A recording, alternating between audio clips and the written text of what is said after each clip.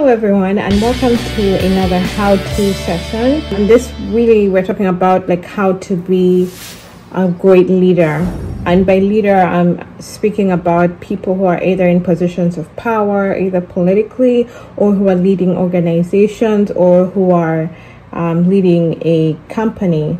And this is it's more like what I have gone through, the experiences I've learned as I've also been leading people, but also what I've observed from people who I look up to, who have been in leadership roles, big and small.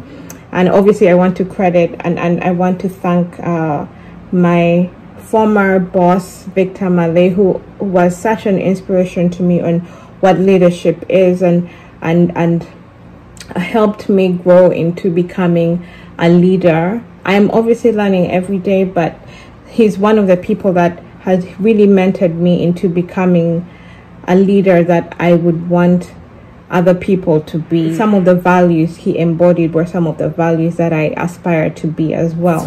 To be a great leader, you have to lead by example. And this basically means that if you want the people who look up to you to stop doing certain things, maybe they are bullying other people, or they are upsetting or causing a strife in an organization or within your team, then you as a leader have to, step up and maybe look within yourself and see, okay, am I also unconsciously doing the same, and what can I do to stop this cycle or break this cycle and make this a healthy atmosphere for my teammates to work in.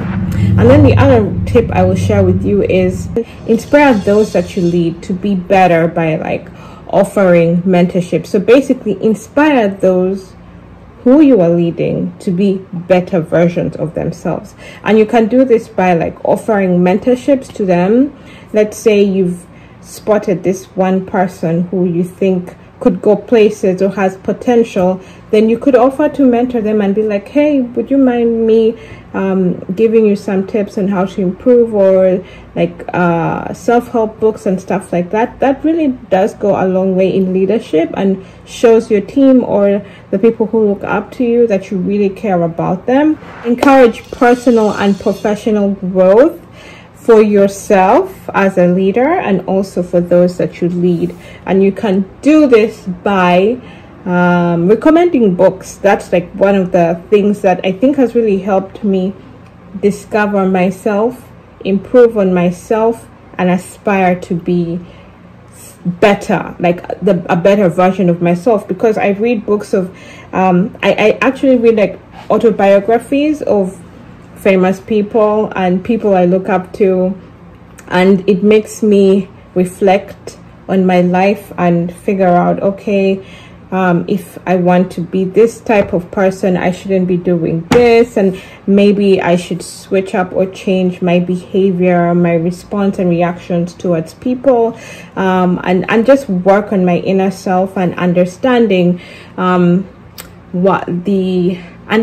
basically understanding myself. What have these people in the past done? What are the mistakes that they made, so that I don't have to repeat them? And there's like a famous quote that talks about you learn, someone else will make a mistake so you can learn from it and don't have to repeat the whole cycle. Be honest and upfront with the people you lead. I think for me, this is one of the values that I cling to so much. Like, I totally stand by this thing of being honest, because I just believe that there is no truth hidden under the sun. There's and everything like usually comes out, whether it's today or tomorrow or like 10 years from now. People are going to know about this one thing that you hid from them. So like, it's always better to practice the honesty so that you don't have to lie. Like, don't put yourself in a position where you're lying to your teammates or lying to people who you are leading just because you want to get ahead of the game, or you want to preserve your reputation. And I kind of like understand why people would want to do that, but what does that do to your soul? What does that do to your mental well-being? How does that help you grow and be the person you want to be? And I just, like, I think the only way that you can really be the best version of yourself and be a great leader and someone that people look up to and be like, yeah, she or he is really leading us with dignity and, what's that word?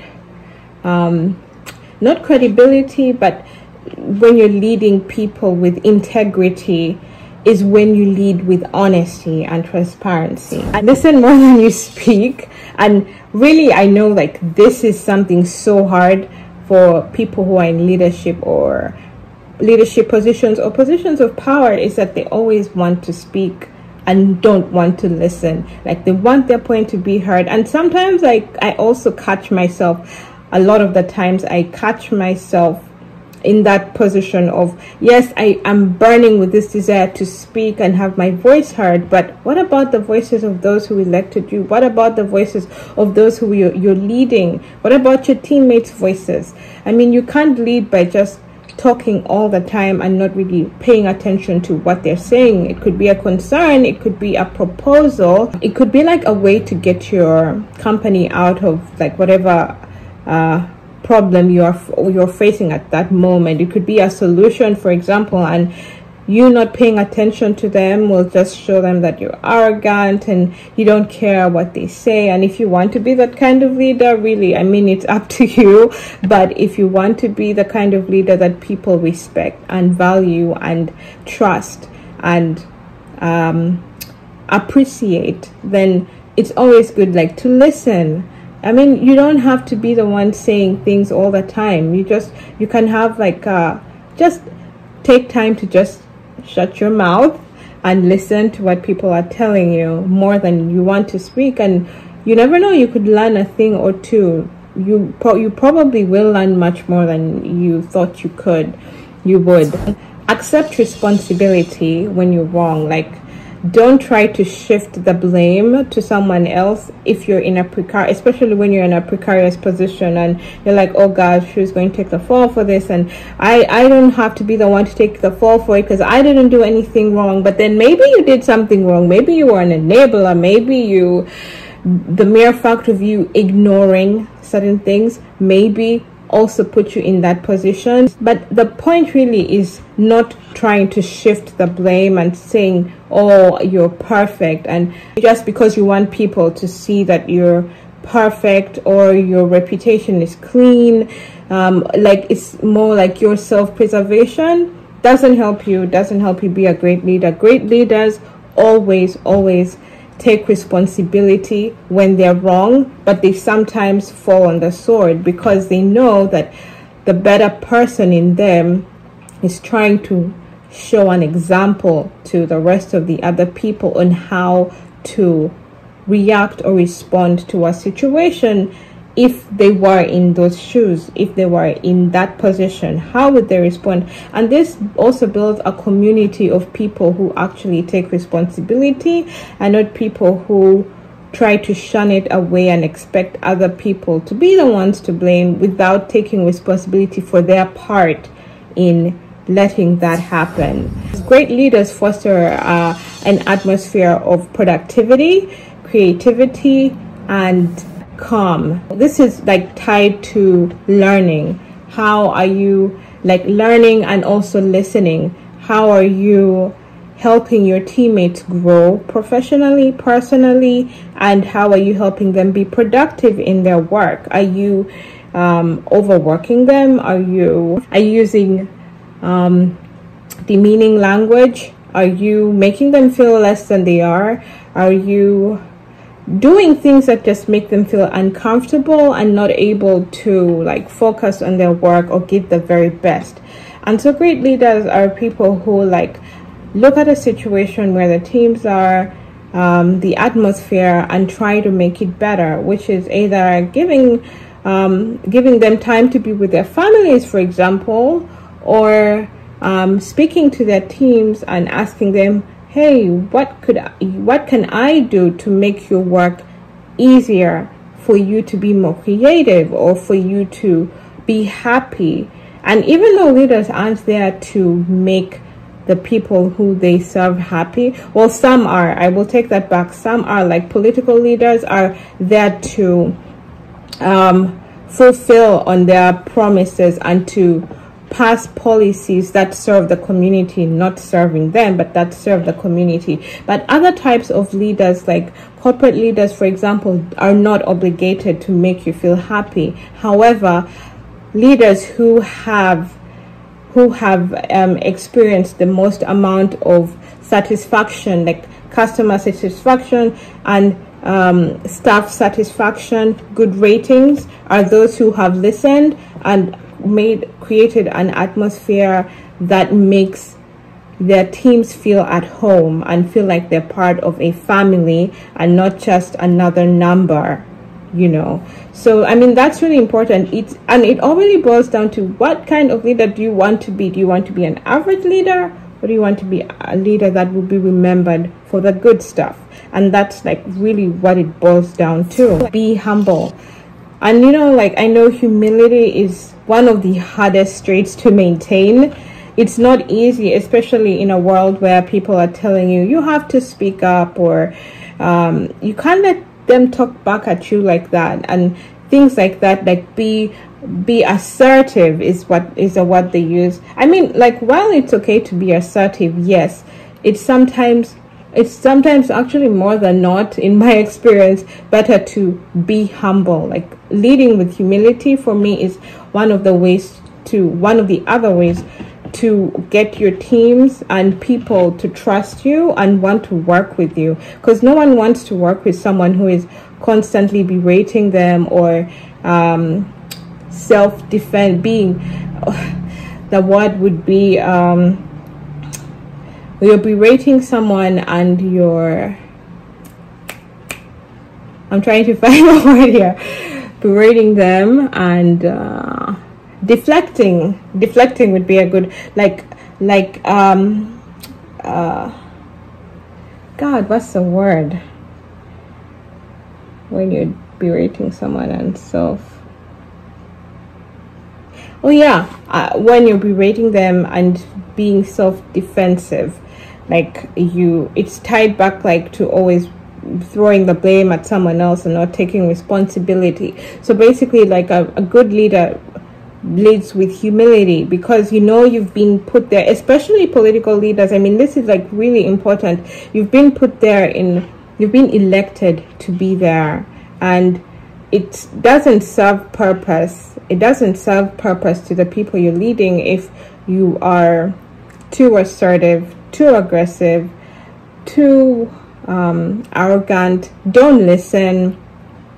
Try to always have the last word. Try to always appear to be correct.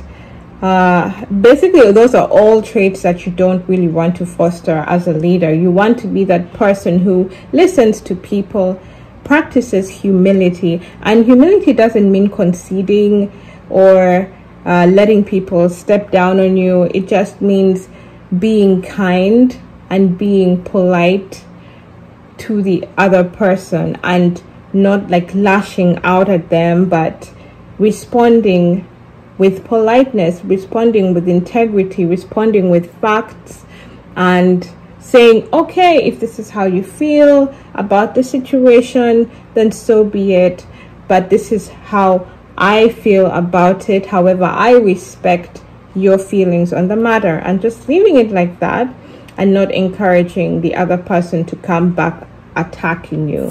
Obviously, the other thing, which I've already talked about, is being kind. And being kind also ties back to helping those who are struggling. Like, don't look at someone who's struggling in your team or who's struggling in whatever you're leading and gloat or be like, serves you right.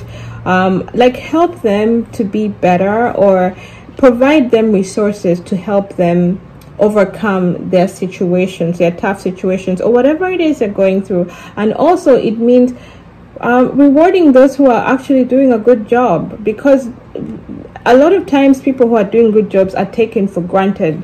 So if you're the kind of person, when you're in that position, it's always good to reward good work, hard work, and loyalty. People who are loyal to the company, or who are really working and helping you achieve the goals that you're trying to achieve.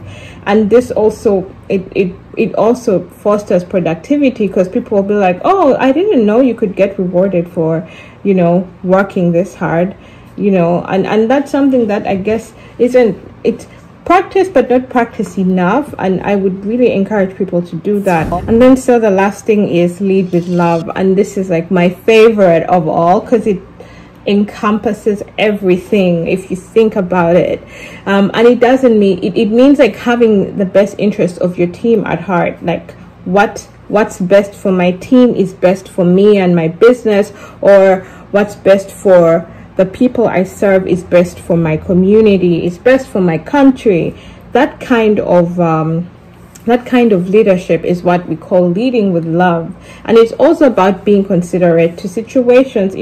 If one of your teammates or one of the people working for you is going through a family loss or family issues and they need time off, that's what leading with love means. It means being considerate to them and like giving them time off to go spend with their family or deal with whatever they're dealing with. Sticking to your values, like working hard, being persistent and being consistent. What are your values as a leader, and how do you manifest them? How do you practice them in your leadership?